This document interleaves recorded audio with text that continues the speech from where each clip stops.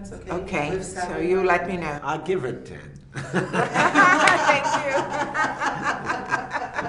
It's been a long time since I got a 10. I think so. Take it. Take it. I'll take it. I'll own it. No, you know, it's wonderful when three very talented people, in this case, Robert is not here, get together. But I would like to know how the two of you found each other for the Lighthouse. Really. I saw Rob's first film, first feature, called The Witch, Yes. and I thought it was a very special movie, and I thought, who made this? And I tracked him down, and I met with him, and I said, listen, if you have something for me to do, I'd love to be with you on your, you know, whatever project you have to do. Because I felt deeply that he would be someone that I'd like to be around and would inspire me, and would it would be a good situation. I go towards situations and people, and this was a case of seeing something extraordinary and trying to find out where it came from, and it led to him. So you actively sought out. I did. Robert. That's wonderful. And it's not just like networking. I have done that before, but it was very specific. You're like, wow, I respond to this in such a personal way. I appreciate it so much, you know, that somehow you believe that maybe it would be mutual. What exactly got so much under your skin in The Witch that made you? He created a world. He created a world that was so specific, was so easy as a spectator to enter it in a very full way. And I agree. And a particular amazing thing, since it's a period film, I find period films, people point to it. Yes, they have details. Yes, they do research, but he has a different relationship to that research. People show, they point, they offer it up. He really, in a very integrated way, takes on these details, and it feels like he expresses his experience through another time. I mean, I'll let him talk. It's kind of funny to speak on his behalf, but that's what my sense was. Also, the performing was very interesting because I didn't know who was a performer and who wasn't. Clearly, the children weren't performers, but they were in the same world as the adult actors. And there was just something about the tone, and I liked that lively, non-actor, but very elevated performance style. I'm interested in that, so I think I sought him out for that as well.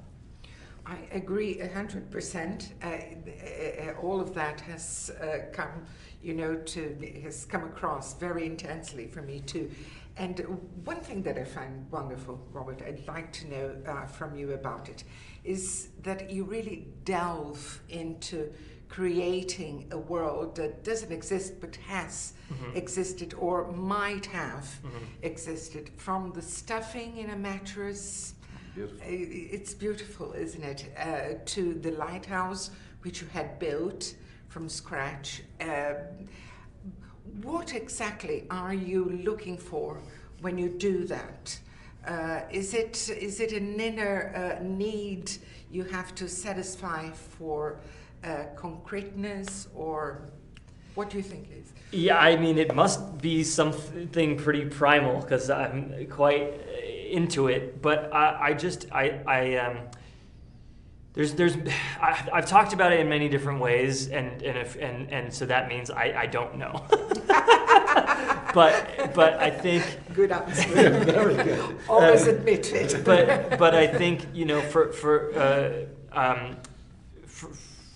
my method of sort of just sticking to the research and copying paintings and stuff, Kubrick credits that to Franco Zeffirelli to be the first director to do that, but more now in Albin Grau, we're trying to do that in Nosferatu in 1922. Yes. So different. So this is a method that has worked for different people at different times. For me, like Willem has the great fortune to be working with Saint Guillermo del Toro soon, and his films are so beautiful. And with Crimson Peak or whatever, he is looking at Victorian Victorian period, but then he's doing his own thing. And he's inventing furniture and clothing that has to do with the characters and their like psychology. And I would find creating a world like that to be crippling, too much on my shoulders. I like having to say, our goal is accuracy.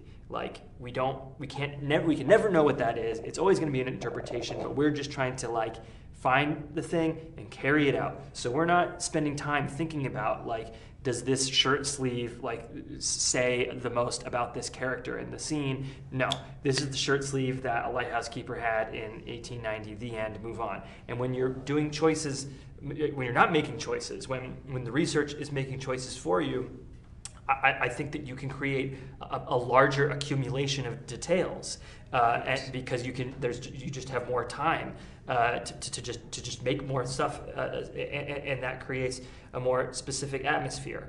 Like every single thing, from the doorknobs to the floor nails to the buttons to Defoe's teeth to the format that we shoot the film, which is very interesting. Thanks. Is not just aesthetics for aesthetics' sake. They're to take us into another world, and especially a movie like The Lighthouse, which I'm saying this not necessarily in a negative way, which doesn't have much of a plot.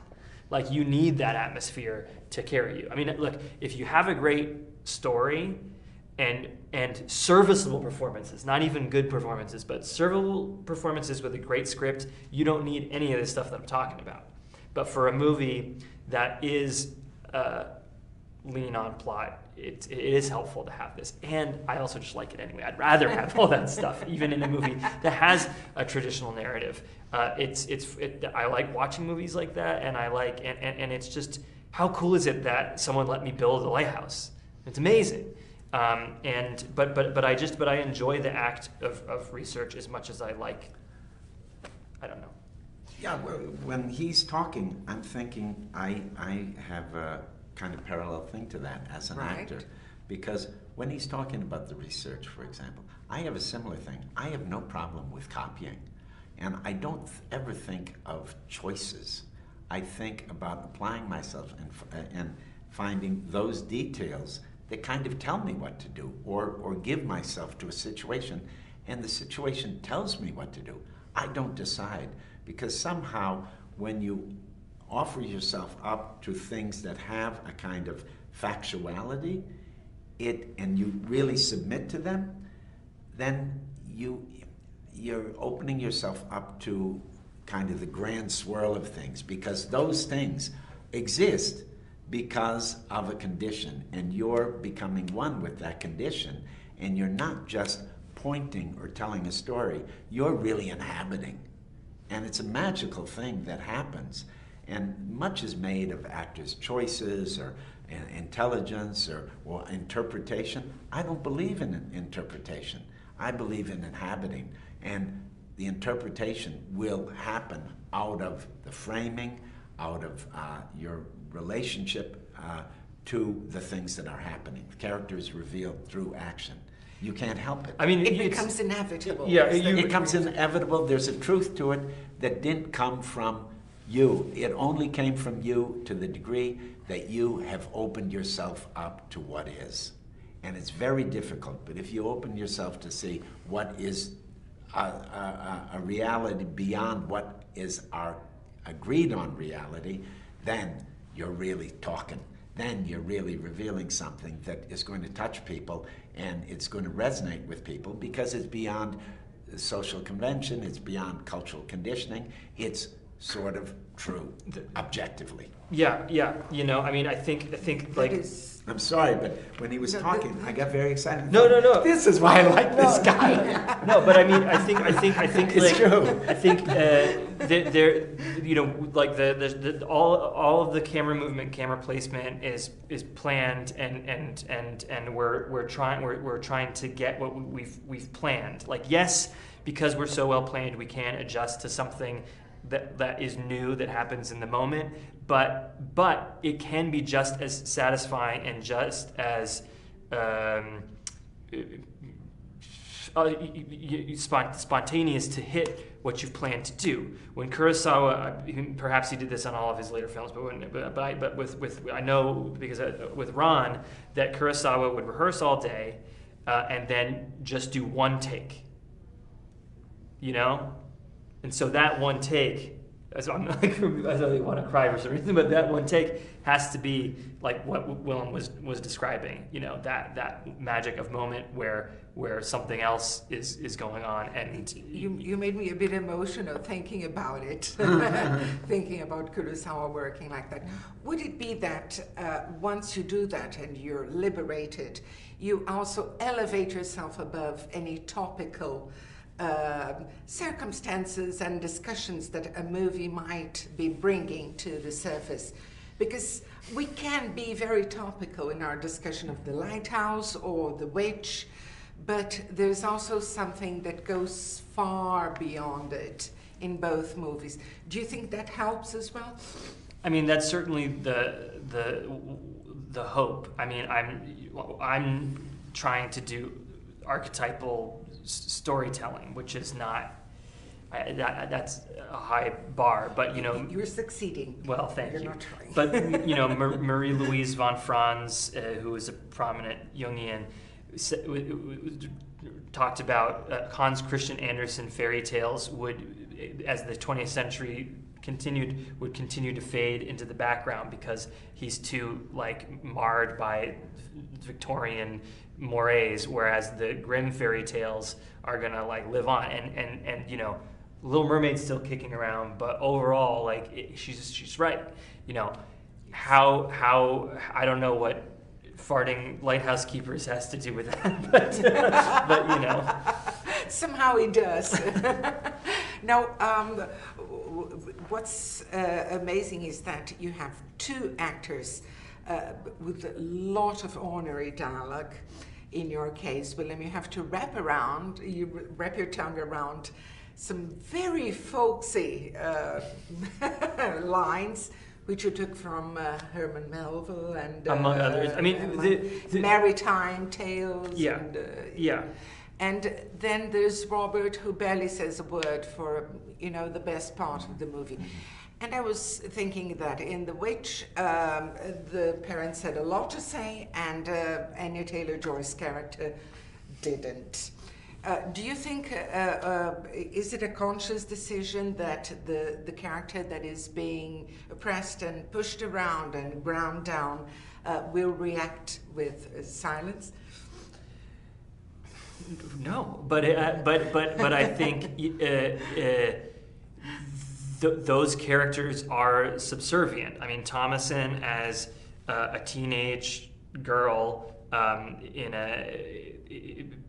is sort of in the lowest possible place in society. So yeah, like even though it's her movie, like her dad does most of the talking, but that's because it's the 1630s. But then both Rob and Anya get to, or whatever the hell Rob's character's name is, and Thomasin have a breaking point. I really can't stand watching The Witch. I really can't stand watching it. But Why or not? It's over. It's over, and also it's over. It's over. And but I was made to watch it again recently because we were doing the HDR color correct, and the one scene when I have been made to watch a movie that I get energized is when she finally stands up to her dad, And that's the thing. It's also like when Pattinson's character, when he finally pushes him to break, that should be exciting to an audience to see all that pressure build up and then explode. They're telling me to come, Oh, but we're having so much fun. I just like to say that the format you chose, you said it's not just an aesthetic decision. I had the impression from the very first second that I was, opening a door into another time, or perhaps into someone else's mind, and that was very, very satisfying, very interesting. And Willem, oh my God. I think, you have so many great parts in your pocket. But may I say, I think you are in a particularly radiant couple of years in your career. It's really something to see. Thank you so much. Thank you. I'm very That's happy very to be sweet. here today. Thank you so much for talking to me. Well, we enjoyed it. Yeah, very Thank nice. you Thank very great. much, That Robert. was Thank great. you.